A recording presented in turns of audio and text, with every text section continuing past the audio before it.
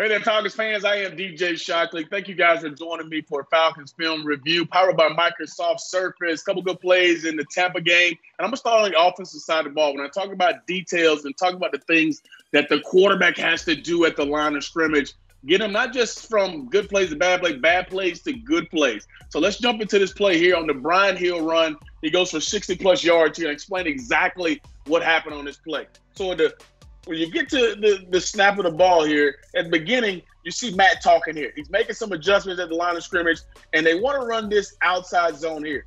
But when you look at numbers, when you look at personnel, you look at what's happening, this safety is coming down in the box. So right now, Matt is checking because we don't want to run into what we call a forced player. This safety is the forced player, so it's not good numbers-wise for you. So he goes about his business. Here's the safety sitting down here. This is also a pre-snap that a quarterback has to look at. And now, as the play continues to go, Matt goes under center. He gives another dummy cadence. Now look where the safety is. The safety has backed off now.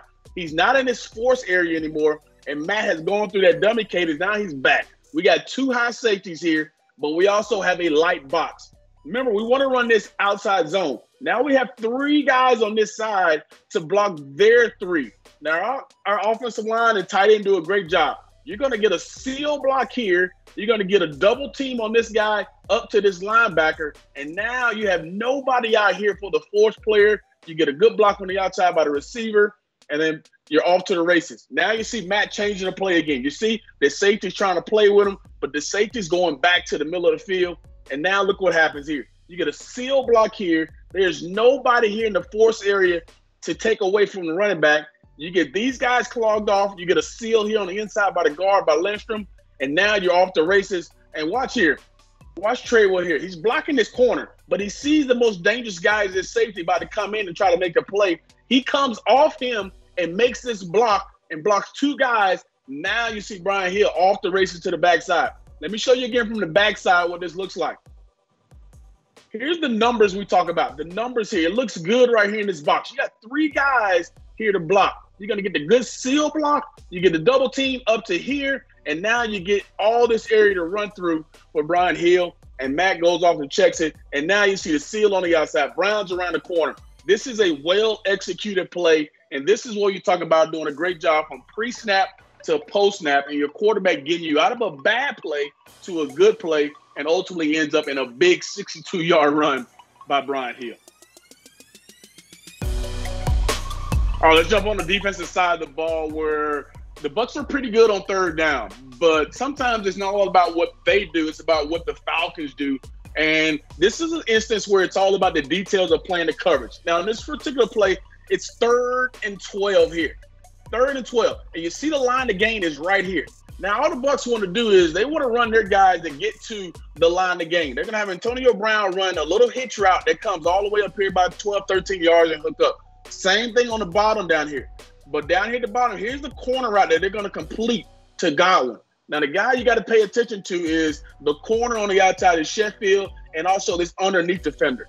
On the snap of the ball, Sheffield should back up here. He does a good job at first of retreating because he has this underneath coverage here. Safety's going to get more to the middle of the field, but they want to work this high to low on this particular guy. If he drops too deep, they'll throw it to Antonio Brown out here. If he stays underneath, they want to throw this corner route on the outside.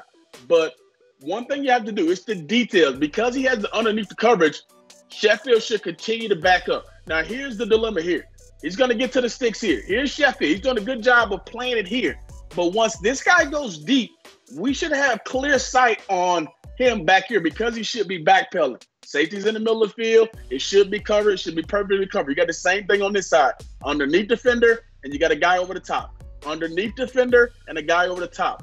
But for just a half a second, watch Sheffield kind of stall his feet here. As he stalls his feet right there. That's the only second he needed for this ball to be laid in here because he was so concerned about this, which he should not have because he has underneath defender. It should be taken away. And these are the small details when you're playing this type of coverage that can hurt you, and they end up completing a big 47-yard pass down that sideline to Godwin. All about the details, all about doing your 1/11th on the defense, which makes everything work and go together. I want to thank you guys for joining me all year long. This has been Falcons Film Review powered by Microsoft Surface. I am DJ Shockley. We appreciate you guys joining us all year. As I said, this has been a great year. We look forward to next year, and we'll see you next time here on AtlantaFalcons.com.